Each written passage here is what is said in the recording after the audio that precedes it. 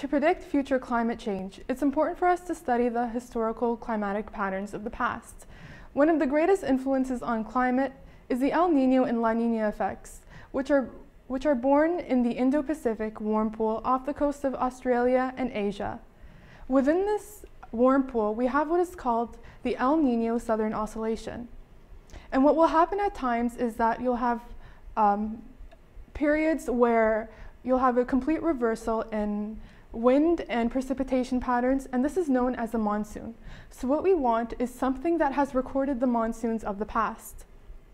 Lakes are a great way of recording historical data.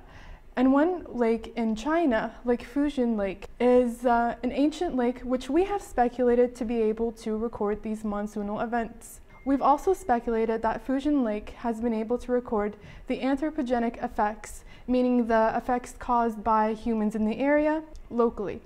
So we've gathered a 31 centimeter core from Fuxian Lake through Yunnan Normal University through Dr. Hafner and Dr. Huchai Chang. We sliced this core up into 1 centimeter intervals, and it's important to remember that near the top of the core you'll have more recent historical data, and as you go down, you go further down into the past. So we divided this up into 1 centimeter each. We recorded each sample through spectrometry to analyze the elemental concentration of each sample. This is important because different elements can tell us different information of the lake, and we can use this to reconstruct its history.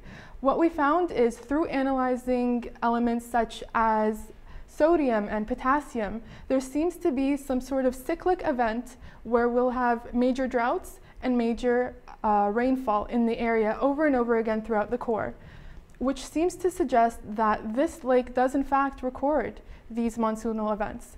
We've also seen through analyzing elements such as copper and mercury and zinc that there has been some sort of a drift in these elemental concentrations near the top of the core, suggesting that this core is actually recording anthropogenic effects. These results are important for many reasons.